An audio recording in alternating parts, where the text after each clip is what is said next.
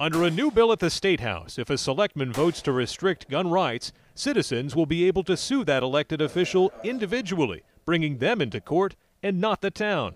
This is a constitutional right that we have that is extended to all the citizens fairly and uniformly, okay?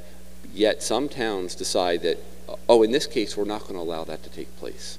Opponents say this is overreach, and local officials should be able to make decisions about things like where gun ranges can be located in their towns.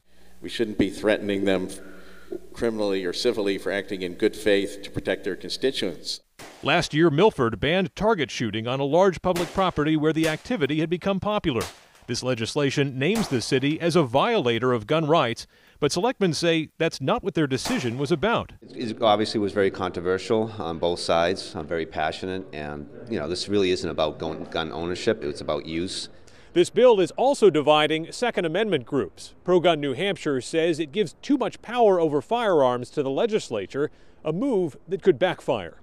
Now imagine every 2 years we change parties, sort of who's in control. So the next party that comes in is totally anti-gun and says everybody has to get rid of their guns. Then 2 years later, a new party comes in and says, oh, you can have guns. It doesn't make sense. In Concord, Adam Sexton, WMUR News 9.